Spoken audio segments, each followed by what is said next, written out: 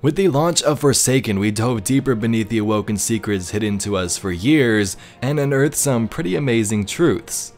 Last time, we discussed how the Awoken were born, everything from their emergence between light and dark, the first queen of the Awoken, and how Mara eventually led an army back to the solar system to save their ancestors. Today we're going to build upon that story and discuss what happened after the first Awoken arrived in the system. The Awoken were born from light and darkness during the collapse. As the darkness engulfed the system, the Traveler unleashed a wave of light, transporting humans aboard an Exodus Green ship to a location known as the Distributary, where they would later awaken and form a new civilization. In the Distributary, they named their specific planet the Tributary, a sanctuary planet where life blossomed and there was no aging process. The beings here were immortal. Marasov was the second to awaken, and after years of gaining a following, she wanted to head back to the solar system and save their human ancestors, or at least what was left of them. Upon arriving home, Mara thought that Earth would have been a deserted planet and that life would be long gone, but she was wrong. It seemed the last of humanity housed themselves under a mysterious alien sphere in what they called the last safe city. This is where our story today begins. So in the first Revanche cards, Mara alerts her Awoken of the last safe city and Uldren encounters an alien force known as the Fallen. Uldren returned to the reef during a long unquiet night when the Awoken people huddled in their beds and hammocks, gathered in ice caves and half-lit habitat cylinders, haunted by visions and portents. Faces appeared to them in the sublimating swirl of cometary ice. Images and portraits became impossible to distinguish from their real counterparts. All statues were shrouded lest they appear to passers-by as corpses. Something had changed in them after their return to the outer cosmos. A live-wire hum passed through the tendons in their hands, their jaws popped when they swallowed, and flashes of light like the impact of cosmic rays obscured their vision.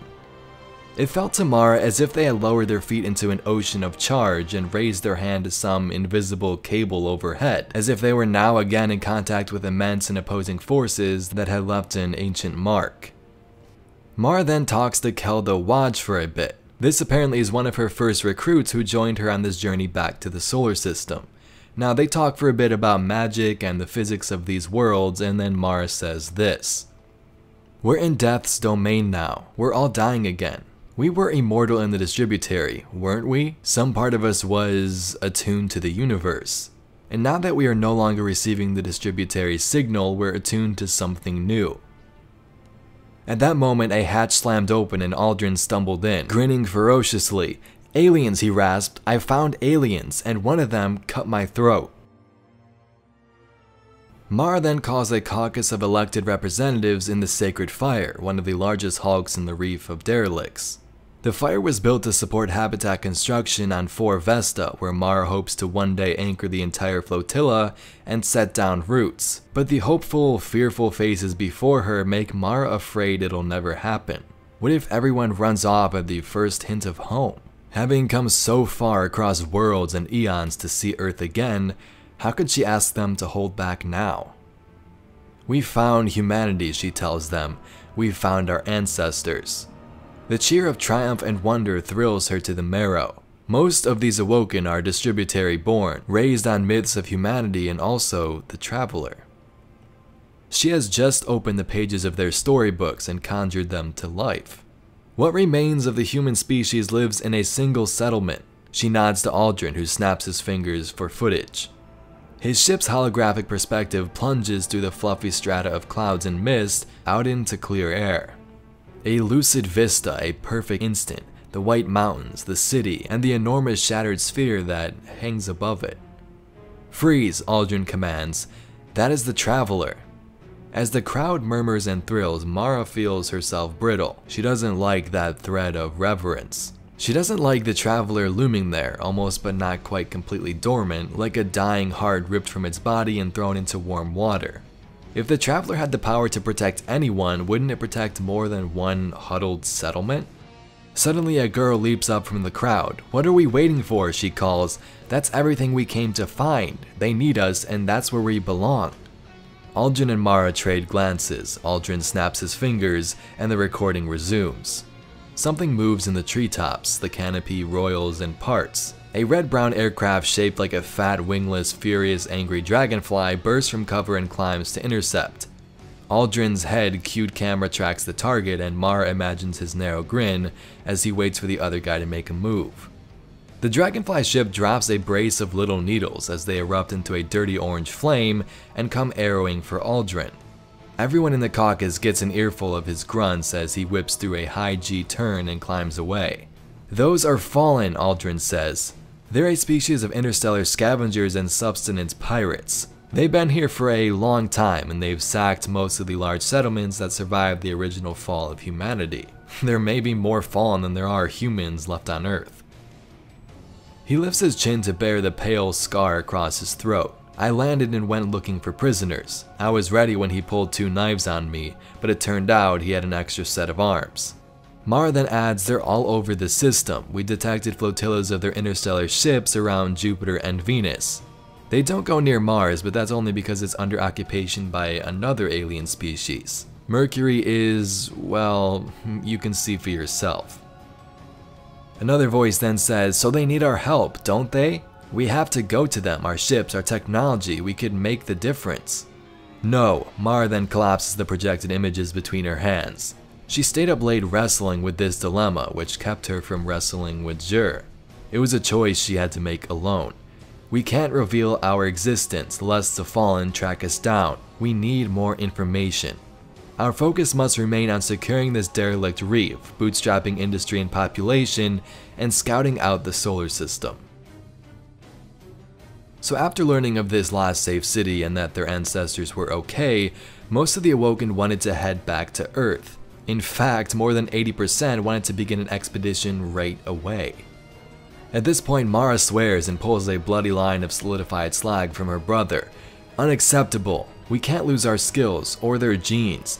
The Awoken have yet to adapt to the attrition of this harsh space-born world, and tentative mothers are still in the early stages of designing their babies. It's vital to maintain a diverse gene pool, and the fallen will vector them back to us."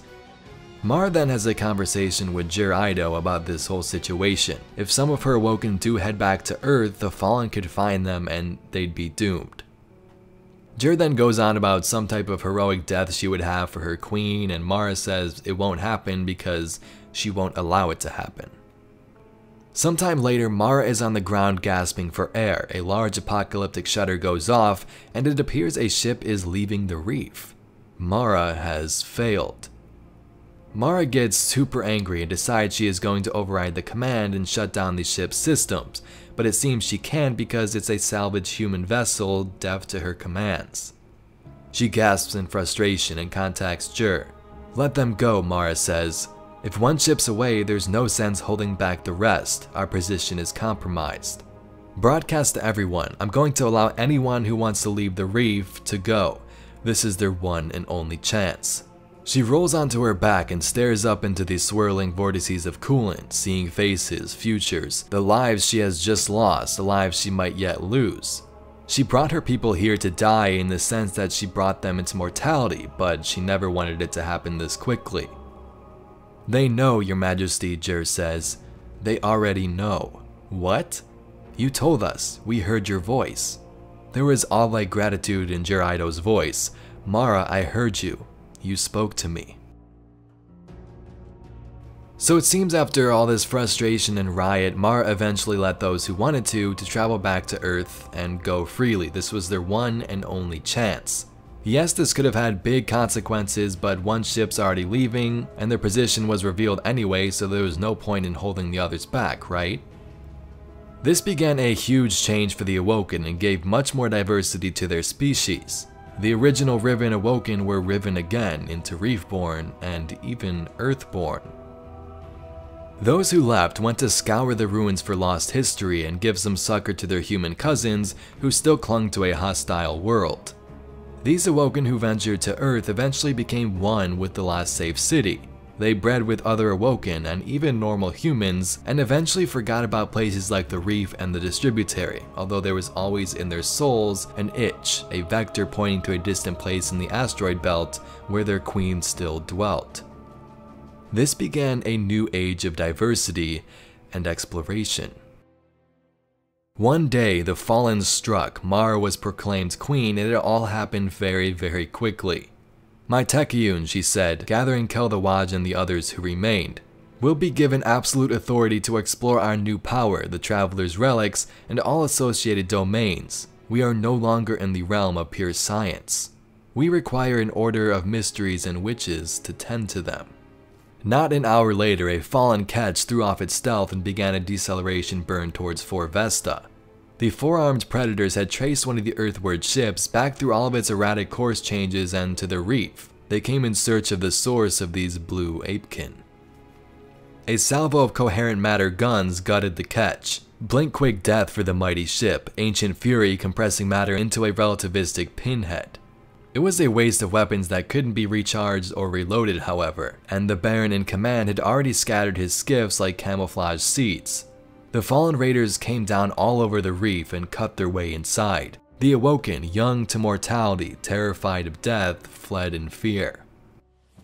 Mara, Uldren, and Jir Ido rallied as many as they could. Jir fought in a powered combat shell, but Mara needed to be seen vulnerable. She fought with a pistol and a dagger, and her brother Uldren moved like a wraith at her flank.